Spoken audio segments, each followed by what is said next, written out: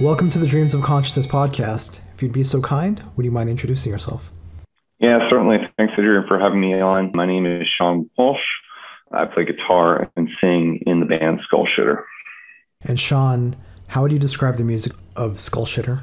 We're primarily a grindcore band with some death metal and some sort of like proto-death metal influences. And we really approach our sound from a psychedelic standpoint, which doesn't always come through in the sound, but it comes through in the approach, certainly the live performance.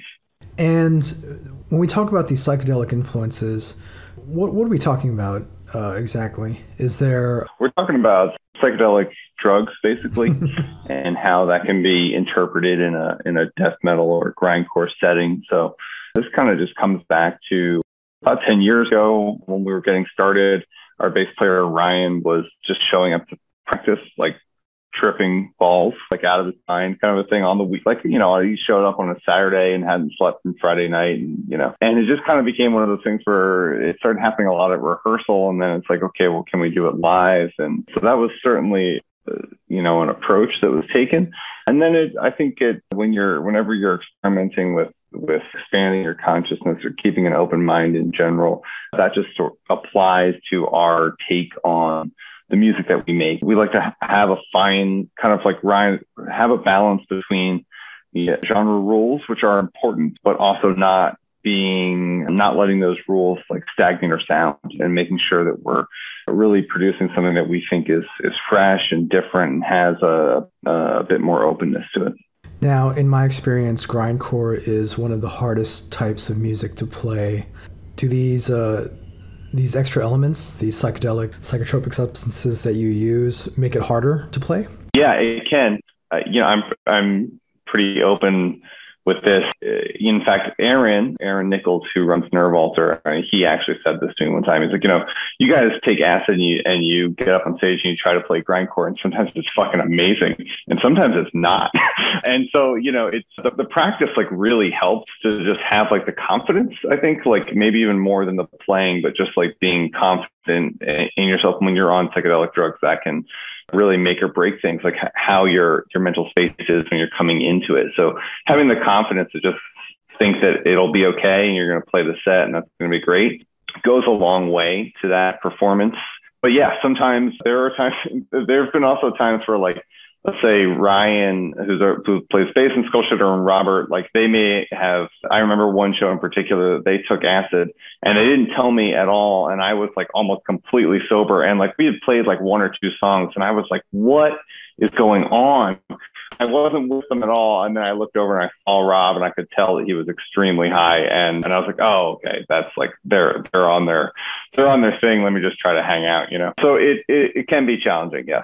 I mean, in addition to what you guys are imbibing before you play, there also are elements, noise elements, and sometimes like classical psychedelic elements to your music as well, right? Yeah, there are. There's when you're talking about the different instrumentation, and like you mentioned the noise and the synthesizer type of things, that was something that really came up. That sounded inspiring. I noticed in the last probably 5 years or so, there's been a lot of death metal bands, and even going back to Morbid Angel, but there's been a lot of death metal bands recently that have kind of like psychedelic, like synthesizer, maybe not even psychedelic, but maybe more like John Carpenter-esque songs on their records.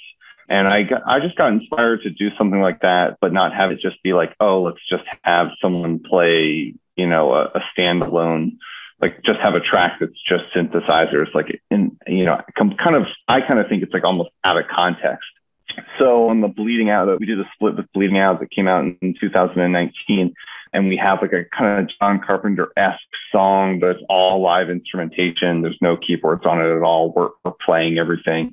And then on our newest record, we have a song with Robert's brother, Jesse, he's actually a keyboard player. So we had him do a song, and we have us superimposed on it.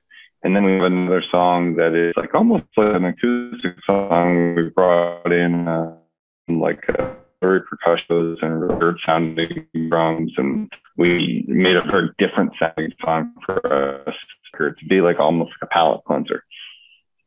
As far as the keyboard parts and what you described as the John Carpenter elements, are you playing most of those? Yeah, so we have one song on our new record, Go Claw, that features, Robert's brother, Jesse, on keyboards, but I had given him a piece.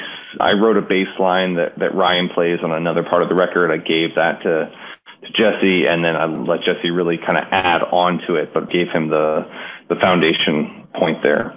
So I wanted to have something. I was very particular about this bass line, but I didn't want Jesse to just be like showing up and being told exactly what to play. So I gave him the bass line, and then I really let him do whatever he wanted with it from there. So he added in a little bit of a subtle counter melody to it, and he did that noise stuff at the end of it, and it really came out great. And we'll speak a little bit more about Jesse and the other guest contributors that you have on the album. Sure. Can you tell me a little bit about how Skullshitter came together? How you guys met? Yeah, absolutely. We were all three working at a hotel together, at a hotel called the Ace Hotel in New York. And Ryan and I were working the overnight shift together. And Robert he was actually not working for the hotel, but he was contracted by the hotel to do some AV and sound work. And so he was often there late at night for events where he would be showing up to do sound basically for like large parties and things like that. So we were just kind of like all there at 3:00 in the morning together, drinking on the job and playing Terrorizer over the lobby speakers in the middle of the night and whatnot. And yeah, it just kind of came together like that. And did you guys already know that you wanted to play this kind of psychedelic grindcore, or did that happen later? It kind of happened from the beginning. We had a pretty good idea. We've always been respectful of each individual person's, tastes and voice in the band. We all three do vocals in the band, and literally having a voice in the band has always been an important thing. So it's a very collaborative band. Not to say that there isn't, arguments or things like that. We have a lot of what I would think of as productive conflict in our creative process. There are certainly times where people don't agree or someone has an idea and they really have to fight for that idea and things like that. But generally speaking, yeah, we were all on the same page. Robert really wanted to start a grindcore band specifically, and Ryan and I were on board with that. And then once we all started, kind of getting cooking, everybody brought in their individual contributions and flavors and tastes on top of it. So we spoke about this a little bit before we started the interview, but Robert was already part of the scene in New York with some of the other projects he was in. What about you and Ryan? Were you guys also in bands at the time? Yeah, sure. I've been in New York a little bit longer than Ryan, and I was in a couple of bands, but nothing that was really touring. A couple of bands that played some shows and things like that. A punk band called Only Child, kind of like a party thrash thing when I first moved to New York called Bazooka Christ, but really didn't get going getting on the road or recording much and putting stuff out until Skullshitter. Ryan has a very long history of playing music. He's the oldest member of the band, and he's lived all over the world and has played he played saxophone in a reggae band and all kinds of stuff. But he wasn't really playing anything at the moment. He joined Skullshitter relatively quickly after moving to New York. And of course, Rob, I know, we did mention this, but, Rob was in Mutant Supremacy. He was in Atake, in Trench Grinder, and Rob was certainly very pivotal in, getting us going as a band. He really taught me the importance of being part of a community, being part of a scene, how you work with people and the benefits you get from working with people and having those connections. So that was certainly very valuable for us. Can you explain a little bit more what that means in terms of working with other people and having connections? Oh, yeah, sure. I would use the Acheron, which was a venue in New York City, and it was a really special time and place for underground music. And Robert was in Trench Grinder and Atake with a gentleman named Bill Dozer. Bill started the Acheron. So just, it became a real sort of cultural hotspot for underground heavy music.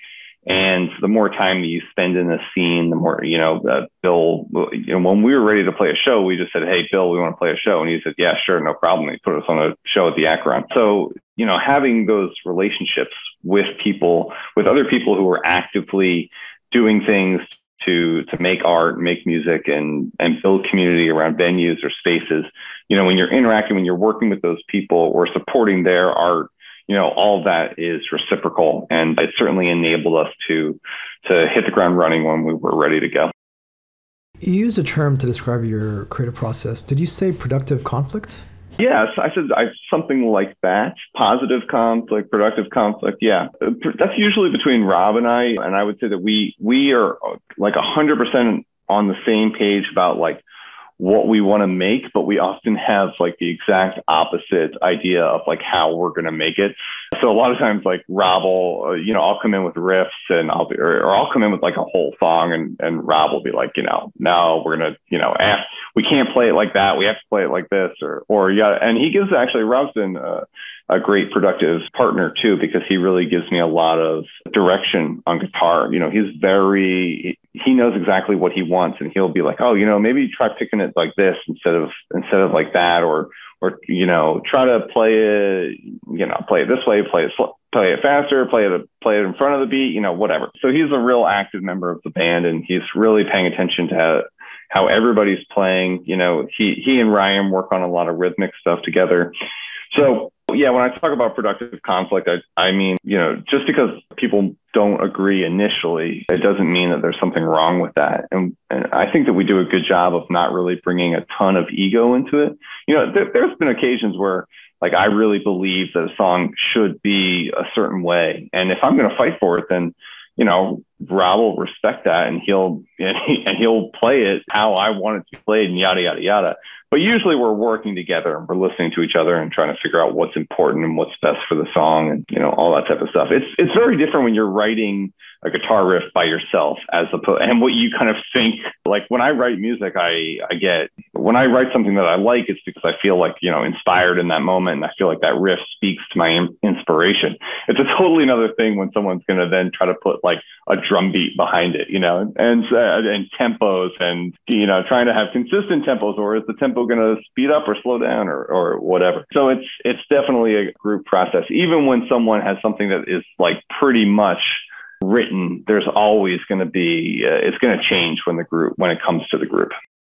Do you usually come into the group with riffs written? Do you come in with songs arranged, or is the arranging process done when you guys are all together? I'd say that's something that's in a little bit of a flux right now. For most of the history of the band, we would come in with riffs and arrange together.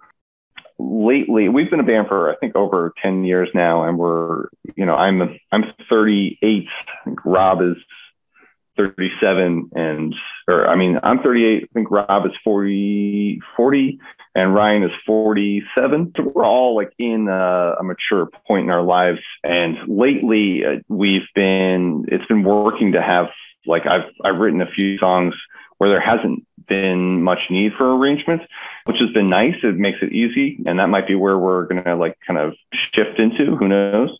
But for the majority of the band's history, we would write riffs and then arrange together. A lot of riffs, Ryan and I would get together, we would write riffs together, and then we would bring those riffs to Rob. And usually we'd have some sort of an idea like, hey, maybe these 3 or 4 riffs are a song, or maybe these 1 or 2 riffs are a song and these other riffs are another song.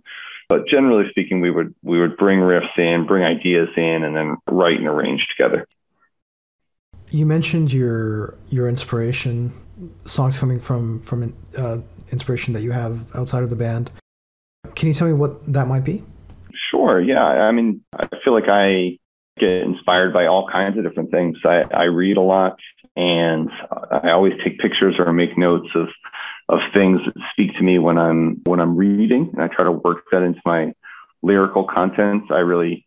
I think if something inspires me, I want to take it and try to hold on to whatever it is that's speaking to me, and try to use that and hope that it speaks to somebody else as well through me. And then in terms of just riffs or music, whenever you're whenever you're listening to something and you feel inspired, it could be, you purposely try to learn the riff so you can, use it, or rework it somehow. Or maybe you hear something and you like it and you just want to try to play something that sounds, maybe you're not playing it in the same key, or you're not playing the same riff even, but you can use that moment of inspiration to try to come up with something similar.